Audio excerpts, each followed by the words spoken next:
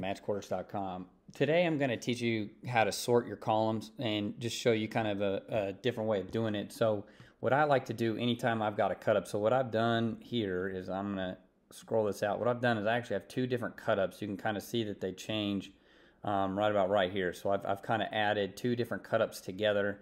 Now, the play data I haven't put in there, but I've done the formation data. I want to resort these cut ups so that it's by formation, set, personnel, all of this up here, and then I would do the play. But to do that, all you got to do is if you're on a Mac, it's the command key, or if you're on a desktop or a regular laptop, it would just be the regular control key.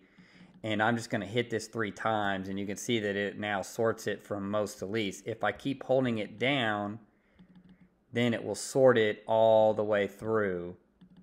And so what I like to do, I don't normally ever sort the FIB or the motion because it'll kind of mess it up. And anyways, if you're doing a 2x2, you can see that it goes ahead and sorts it. So now now my cut up is sorted from most to least. So the most personnel is 10 personnel, then 11, 20 personnel, then finally with the 12 personnel. Now, I also do it by set because even in here, so like in the 20 personnel, you have is it tight end in the C area, or is he in a sniffer position, or is it pistol? So we have a sniffer and we have a pistol formation in there too.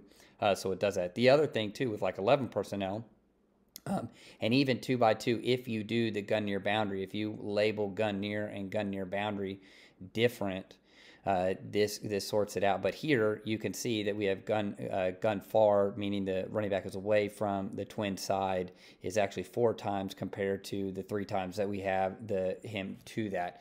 And so from there you can do that.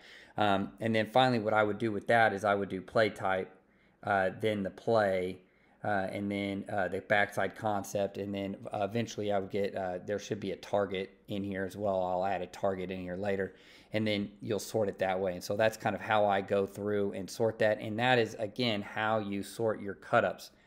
So I get questions all the time about, hey, how do you create your one-hit cut-ups? Well, I create a master list of everything that I want first. I sort it, and then now I click save. I just save the order. And then now from this, I would go in and say, okay, I want this play, I want this play, I want this play, and then let's finally go with this play. Well, since I've sorted it from most to least, when I make my new one-hit cut-up, meaning that I'm going to show one example of that play, it's already sorted for me, and I don't have to then sort my one-hit.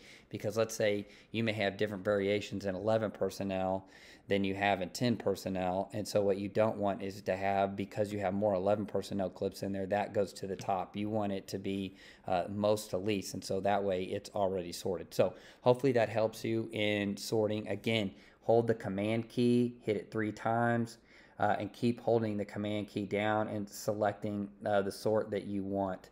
If you're on, again, you're on a desktop, or you're on like a regular laptop, a non-Mac computer, then it would just be the control button. Thank you. For more information on this, make sure to subscribe to MatchQuarters.com YouTube page. Always check out MatchQuarters.com for the latest in defensive content. Follow me on Twitter at @the_coach_A.